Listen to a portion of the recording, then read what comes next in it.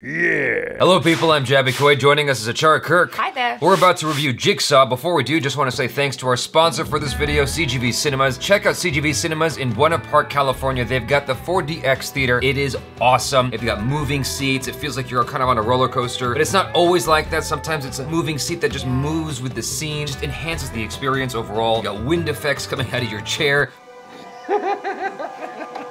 Rain particle effects if the scene's rainy, smoke effects. I highly recommend you guys check it out if you get the chance, even if it's a bit of a drive. I'd say it's a worthwhile experience. Check out CGV Cinemas in Buena Park, California, please. It's awesome. I strongly recommend it.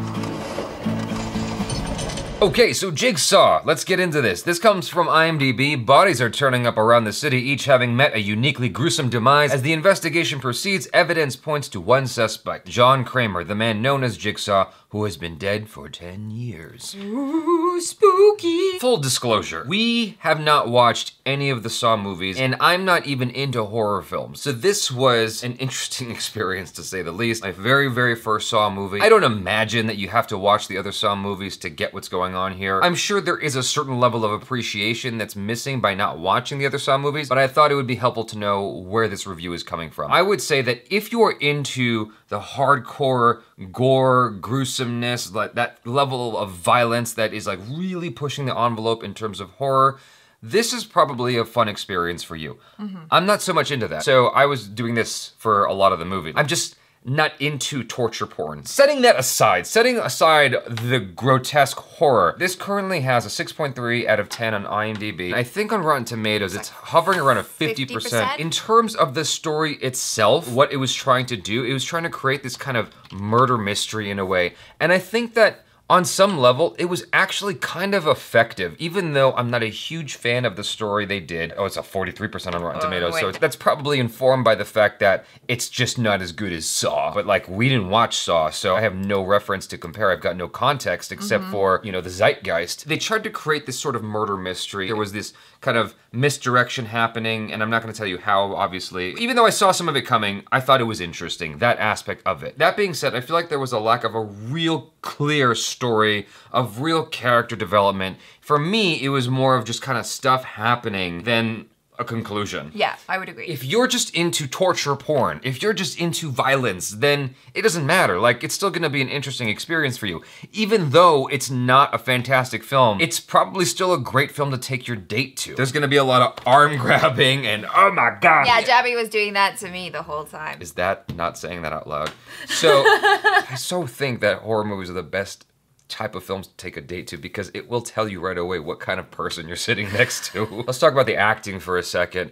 I think that with what the actors had to work with, they did fine. I think that the actors genuinely looked scared on screen. They definitely looked horrified. The director definitely worked with the actors to push them to their limits of fear. On some level, just a tiny bit, I have felt fear. But it was mostly fear out of I didn't want to see the shit. I believe the actors. I believe that they were truly in a state of panic as blades were being thrown at them, or, you know, they were being moved towards sharp things. The directing was fine in terms, it's like it's a horror movie. There's not much I can critique there because I'm not a horror movie guy. When I was looking at the screen, the shots looked good.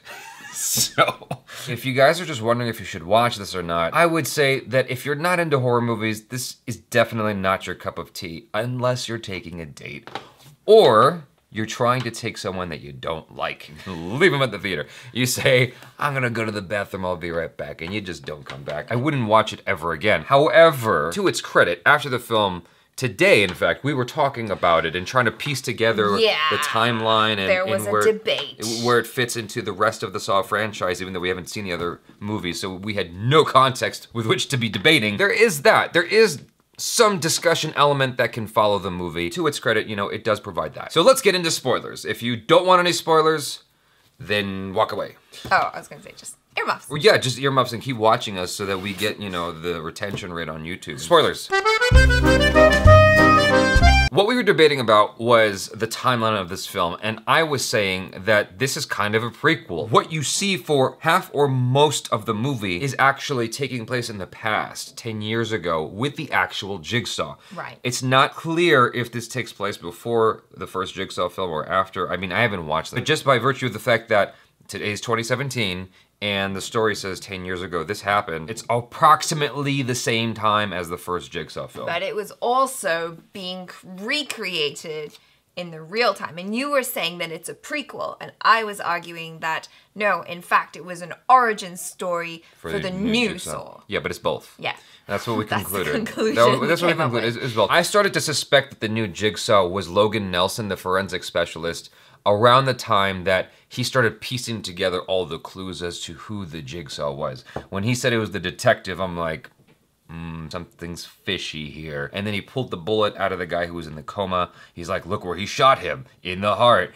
And he pulls the bullet out, but he doesn't actually like show it to him as soon as he pulls it out. He does a little switcheroo magician trick. He could have shown him any bullet at that point to fit the narrative that he was telling his friend. And then when they went into the Jigsaw house, I saw something that looked exactly like the table that Jigsaw was pushing around, but it looked aged, like it hadn't been used in a long time. That was the director's first clue that we weren't looking at the same timeline, that we were looking at two different timelines. Right. For me, the one redeeming thing about this movie that kind of piqued my interest was that kind of philosophical morality aspect to it. But that's the thing that's been around since the first Well, movie. exactly. So after watching this, I'm actually more curious about watching the first film and just cover my eyes. I think the whole premise is unique, and it does kind of make you wonder, like, what would you do if you were in that situation? If you were faced with, you know, I could save everyone or I could be selfish. Sure, but I don't have a main character in this film to root for. I don't have anyone that I'm hoping survives because I know they all did something messed up. So really, what am I watching but a bunch of people get tortured? Yeah, it's a compilation of death. Right. That's not that interesting. That's what bothers me when I'm watching this. I just need something a little bit more traditional for some reason, and I'm not a traditional guy by any stretch, but for some reason I just needed a person to hook onto to go, I hope this person makes it through. I didn't hope for any of these people because you know that they're all messed up in some way. Well, I kind of hoped for Anna, and then found out what she did and was like, oh wow, because she seemed like a really nice woman. That's the thing that makes me frustrated with these movies, or this movie I should say. It's this weird thing where they probably all carry with them a great deal of regret, and now they're being punished in the most horrible, heinous way for this thing they probably already carry with them. He's being judge and jury in the most horrific, medieval way possible, and I'm like, why should I get behind that? I could get behind it if one of them raped like 12 women and the other was a child molester. Like, the thing is, like, these crimes were bad, but I didn't feel like they warranted this crazy level of torture when I'm pretty sure that their regret is built into them. I mean, maybe I'm projecting. The movie didn't actually say they had any regret. The fact that they weren't forthright about that information says to me that they had regret for these sins that they likely feel bad about their whole lives. We're getting into a whole philosophical debate. I don't know if the movie's really inviting that. But it was cool in 4DX, I'll give you that. I think I definitely upped my level of enjoyment of the film. That's probably what made me even more frightened, was just this shit. Like, these chairs are shaking and making me more freaked out. I'm like, I can't take it. I liked it. I liked the, like, you know, the little vibrations when things were getting clunky or when people were getting shot. And I really loved the, you know, the subtle movements as it was following the camera movement. That I liked a lot. That was cool. That was really cool. Yeah. You guys, thanks so much for hanging out with us. Please check out ACHARA KIRK on the social media. Subscribe to the channel if you haven't already. If you saw Jigsaw, let us know in the comments below how you felt about it. I'd be curious to know, especially if you've watched the other Saw films, whether you've only watched the first one or all of them or some of them. If you have any other context with which to pull, I would love to hear your opinion. That's it for now. I'm Jaby Koay. This is ACHARA KIRK. Peace out.